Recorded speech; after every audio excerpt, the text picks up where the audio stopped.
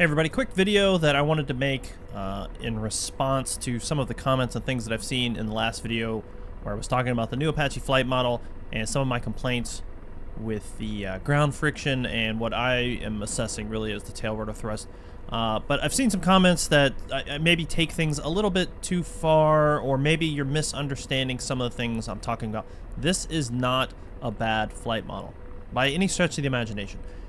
The Apache's ability right now to fly and actually use the force trim the way it's supposed to is better than it has been since launch. It really is stable. Like I said in that last video, I'm having a lot less of what I call whoa boys, where the thing is just like, whoa, where are we going? It's much more stable. This is a good thing, okay? Now, we can have a debate, and I have had the debate with the resident Apache SMEs about the tail rotor, you know, and they'll tell me, well, you know, it does still create thrust and in these certain situations. I got it, you know, we can agree to disagree, or maybe have an understanding of, you know, comfort in a video game versus what's in real life. That's neither here nor there. Of course, the tail rotor is creating thrust all the time, and then depending on how much power we're putting in and how much pedal we're applying, of course we're changing that thrust vector, or that thrust factor. That's not my debate, and it's not a problem because, again, the aircraft itself is flying quite well. So if we sort of ignore the issues of the tail rotor, I'm just kind of popping it up in the air so I can just fly around a little bit while I talk. I like this. This is more stable, okay? I've already hit the trimmer multiple times, and nothing's going crazy, and I'm able to just make adjustments on the fly that I wasn't necessarily able to before. Now, you know, the problem is, and you know, talking to the SMEs at Eagle Dynamics about this, you know, it's always the same story.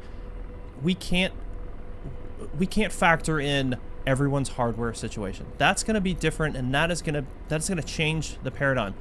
Okay, some of you have a different control touch, some of you have different hardware. There's so many variables that if you took a real aircraft, there's only one variable. Okay, it's you. Right, the aircraft are all basically the same. Yeah, okay, there's going to be some, you know, differences between this tail number and this tail number. Some of them like to fly more than others and things like that. But, you know, generally speaking, of course, they're all going to have the same control setup. They're all going to have the same rigging. The only difference is going to be the pilot behind the controls. But we've got people playing with twist sticks. You got people playing with no pedals, crazy pedals, pedals with dampers, and pedals with heavy springs. You got guys with long sticks and short sticks, and we won't even make any girth jokes, but the point is there's a lot of things that can change, and it's very hard to dial in what is proper. So I've seen some people comment and say, oh, I'm not going to fly the Apache till they fix the flight model. Well, I don't know that I would do that. I don't understand that mentality. All right, I've already sort of showed you, which again was really kind of the point of the last video. I've showed you that you can take off without looking like a whirling dervish. You got to put a little bit more effort into it than you used to. But this is just one step along the road to what I guess we can call perfection. I don't know that we'll ever have perfection. I don't think that it exists. We're always tweaking flight models on everything, it seems like, in the DCS world and elsewhere as well. It's just the nature of software. But I don't think that I would just hang it up and say, never mind, I'm not going to fly the Apache till they fix it, because what does fix it mean? How do you know it's done? Again, we can have this debate of how many people have said, this is perfect, I love this, I love the way this feels, and then somebody turns around and says, this is terrible. So what does fix it look like? What does perfect look like? So if you're waiting for DCS or any other game to change things so that they're perfect for you, well, then I would argue that you're probably in the wrong hobby, because that's probably not going to happen. If it does, it's a happy coincidence, but it is certainly not by design. There's going to be people that are going to make changes based on reality, because they are trying to make a simulation as close as possible within the construct and the confines of the hardware and the software available. But they are going to have a say, and you may not like it. You may not feel that it is perfect, okay? I don't feel like the thrust right now coming out of the tail rotor is perfect, but people who are smarter than me say that it's closer than I think it should be. That's fine. I'll deal with it. I'll live with it. The only difference is I've got a YouTube channel and I can complain about it, okay? But that doesn't change anything. I'm not going to stop flying the Apache just because of it. I'm just going to change the way that I fly it. I'm going to say what's on my mind because, you know, that's kind of the point of having a YouTube channel, if nothing else. And I do want to share my thoughts with people because it may help those people come to some conclusions. But I certainly do not want to give anyone the impression that the Apache is broken and that you shouldn't play it. You should get into it. Yes, things may change again. I got it. 100%. They may tweak something and then suddenly you pop back in and, you know, you got to relearn a way to take off or relearn a way to come to a hover or something like that.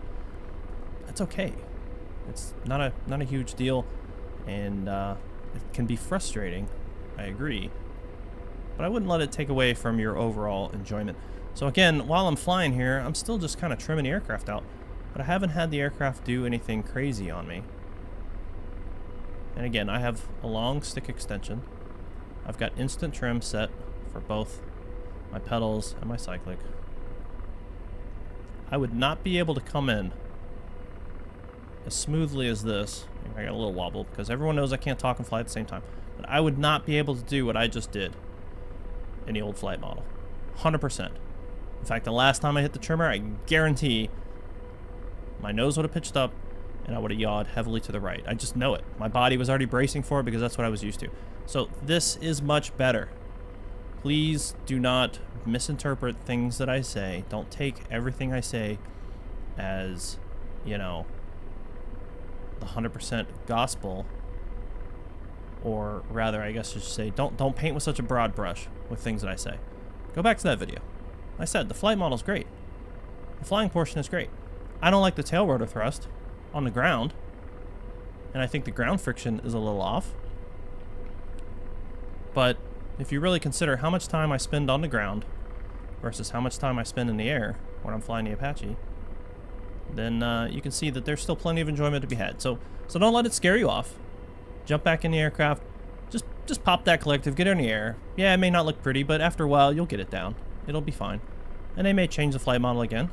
In fact, they will, 100%. I already know it's not finished. And then we'll have to make some adjustments again. So, you've paid for the module, play with the module. And if you haven't paid for the module and you want it, don't be scared off. Go get it right now. It's a lot of fun.